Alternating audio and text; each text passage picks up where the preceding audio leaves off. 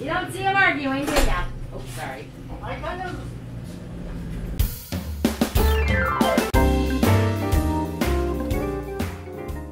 Howdy everybody.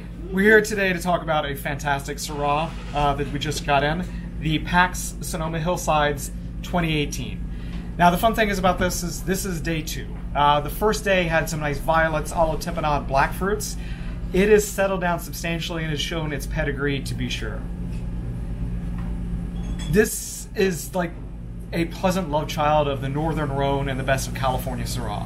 It's lower alcohol, it's only 12.9% alcohol by volume, but this comes from cool sites like the Castelli Night Ranch, the Griffin's Lair, as well as the Nielsen Vineyard.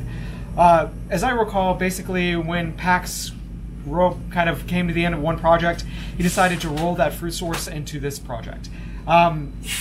This is one that in the last couple years has been said is perfection for Syrah. This is just really good wine for under $50. Yeah, violets, olive timpanade, blue fruits, black fruits. This is all of that in a bag of chips.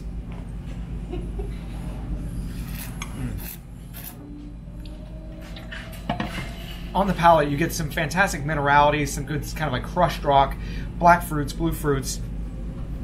This is a wine that just really says, please bring me to the table and have a good time. We're a big fan of this Syrah. We loved it last year. I think I like this vintage a little bit more personally. I think it's got a little bit more acidity in a fun way. I'm enjoying, and I hope you do too. Stay safe and be well.